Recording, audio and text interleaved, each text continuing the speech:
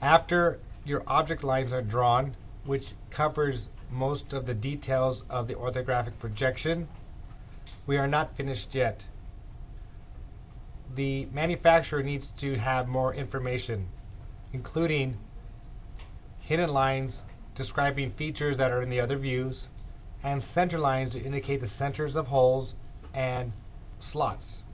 Let's start with taking advantage of our Mitre line with ortho mode on and the construction line layer to align where other features are in other views.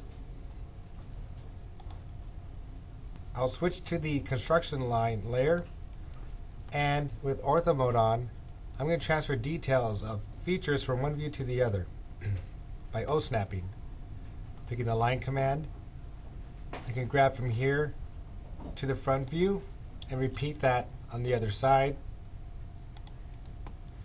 Coincidentally, these slots and holes are aligned with each other, so instead I actually could just extend them this way by O-snapping from quadrant to perpendicular. But here are the locations of the holes in the top view and front view, and these will become hidden lines. So before I make them hidden lines, I will trim them. So click Trim. I'll be working with just these 4 lines here.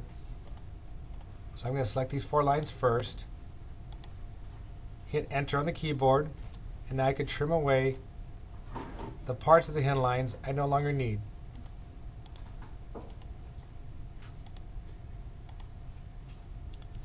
And here are the hidden lines for the slots and the holes.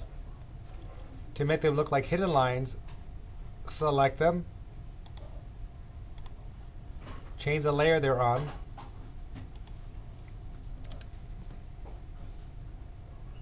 I have line weights on at the moment. Let me take that off so you can see what they look like. There they are, the hidden lines.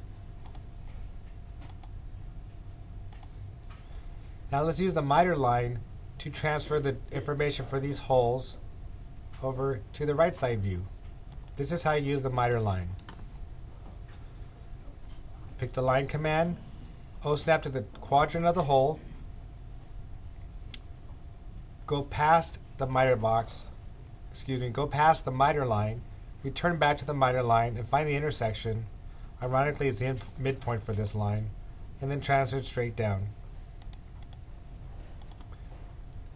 Let's do that again.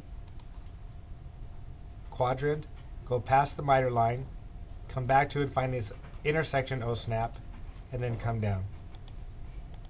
You notice the first line by coincidence is right in the midpoint of the object. So we found the location of this hidden lines for this hole.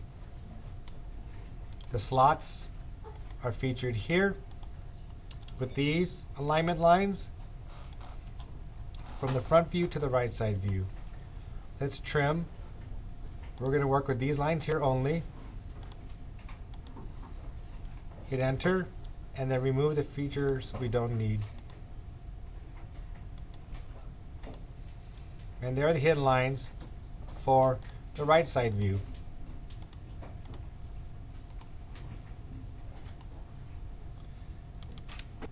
All of our hidden lines are completely drawn